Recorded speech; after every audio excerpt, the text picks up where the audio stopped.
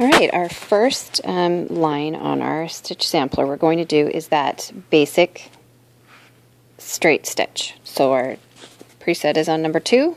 We're going to go ahead and line up our presser foot. Remember, there's a little line on the presser foot that is right in the middle. We're going to put our line on our fabric matched up with the line on the presser foot. Go ahead and push this button right here. It tells your needle to go down. So now it's ready to sew.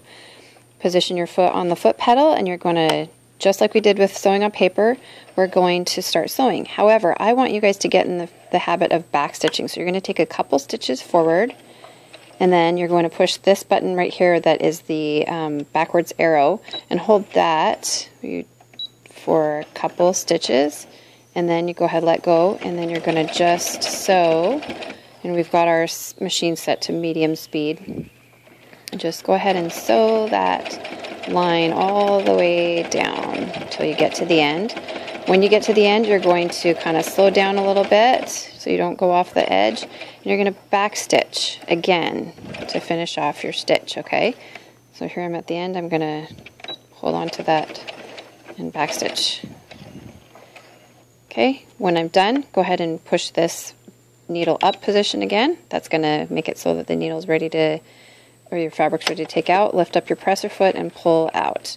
Go ahead and there's a cutter on the side of the machine you can use to cut the threads, and go ahead and look at your stitch line.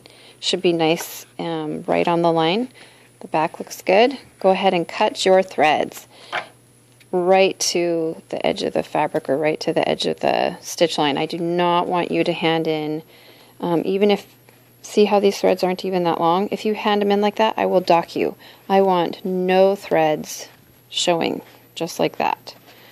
That makes a quality product, is when there's not all kinds of threads hanging out. You don't want to be wearing your aprons with all kinds of threads hanging out. So you're going to cut them straight to the stitch line. Okay, do not cut your fabric, but that's how I want everything turned in. So that's your first line of stitching.